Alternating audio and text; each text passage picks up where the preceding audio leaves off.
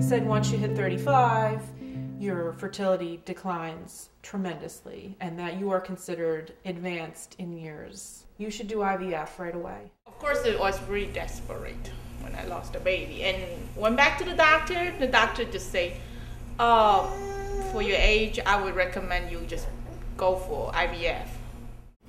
I tried to conceive for 6 years, almost 7, I guess, 6 years. So basically, my eggs were no good, and I should start thinking about either egg donation or adoption. I went that morning to the clinic for my pregnancy test, and it was early in the morning, and I went into the waiting room, and it was full. There was nowhere to sit. There were 42 women in the waiting room. Some of them had gone through it already, and this was their second or third IVF cycle. And just seeing their faces, they looked just worn out. My whole entire life I thought, well, maybe I might not get married, but there was no doubt that I would have my own child, that I would have a child. I mean, it was never a doubt in my mind. And it was like my world came crashing down. And the phone rang, and I knew it was them, and I knew they didn't have good news. And so I made Craig answer the phone. I was standing over by the window, and I could tell in his voice, they said, "We're sorry, it didn't work." It was so difficult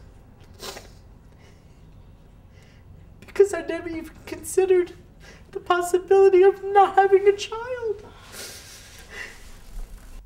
I just have never felt so defeated, and I thought I didn't want to do it to begin with, and now they're telling me, and the money too. I hate to sound superficial, but it's a lot of money. I mean, and you work hard for your money, and I think about all the things. We love to travel, and you think about those things that you could have. Or what about adoption? We could have put that money towards adopting a baby, and now it's just gone. It's just gone.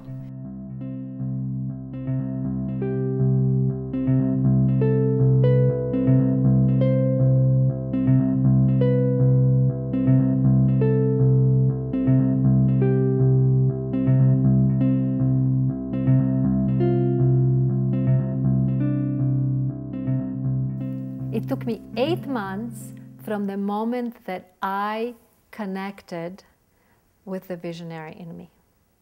That's really the accurate thing to say. It took me 8 months, and I remember the moment of connection. And for you, I hope that that moment of connection happens over and over and over again in this workshop, that it has happened, and then it happens as you continue doing this work. If you take care of this instrument, it is going to tell you which way to go to get everything that you desire in life. I think of imagery as a very much a spiritual tool, as a soul tool, because this particular imagery is very brief. It's like a telegram, It's not just a letter. It's like, okay, this got to go directly, to your attention. Grief and joy. Grief and joy. Hot and cold. Hot and cold. Everything flows from the same stream of gold. Everything flows from the same stream of gold. No, it's not that. There's just something about it's great. You have so much wonderful life moving through, so that's good. Okay. Okay, good. Well, I did almost all the tools for a while on a daily basis, and one of my favorite ones was we're supposed to get up against a wall, reach up really, really high, and imagine something that you felt was kind of possible, but in some ways unattainable. So I always saw myself with a baby carrier and holding a child in between, holding hands in Central Park with my husband and a child in between us. And I would reach, and then I would let go. And then I would run into the bathroom and be like, I'm a mom. I'd look in the mirror, I'm a mom, I'm a mom. And then once in a while, I'll see myself in that thing where we'll be walking in Central Park and there's Mike in between us, and here I am pregnant, and it's heady. Remember that guy that you saw when you were 18 and you fell in love with him? It was cute. and you walked into the room and you just, and your face got all flushed and you had no control over it, right? And now when somebody tells you your hormone levels are and your eggs are and this is, you feel that all of that information, how it flows through you and what happens to you physically? At that time, I just talk to myself, like Julia said, and I also call into Julia's weekly phone call, and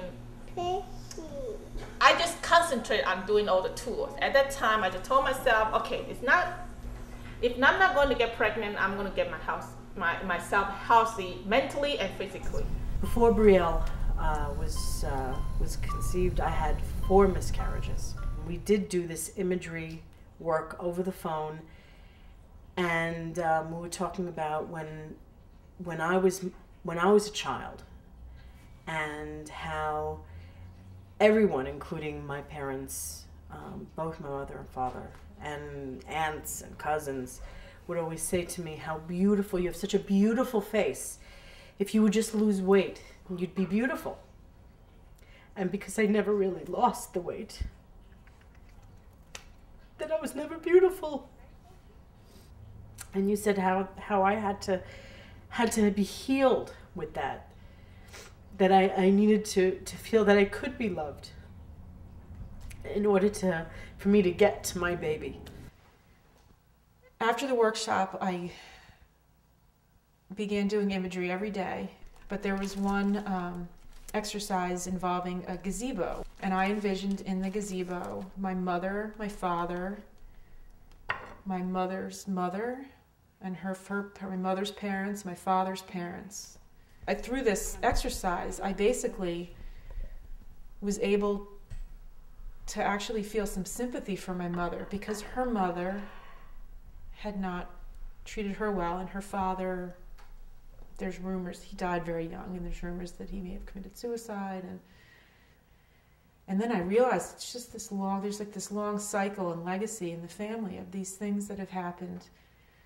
And I just felt kind of this relief, like it wasn't me, like my mother wasn't stressed out because of me or anything that I did. She's just a part of this whole cycle, and for some reason hasn't broken out of it or wasn't aware of it. And so it was through that, and that was very healing and very cathartic to me.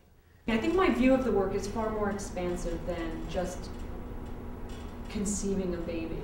You know, it's really grown beyond that into how do I not let this challenge or this enormous disappointment ruin my life, basically. I was so desperate for hope, and that's really what I got out of it. Like, I got hope. When I went to the workshop, I mean, I had no idea what I was walking into at all. Basically, I was looking for anything that could help us. And we looked everywhere, and I said, all right, we want to go to Woodstock to some workshop? I'll go wherever. I don't care where we have to go. And to me, that was such a great workshop. I knew, certain things you know when you're there and when you're leaving, that something special happened. And I knew that day that we had changed our lives somehow, that this had affected us in a certain way. And the way we went in and the way we left was like a totally different 2 people walking in the room.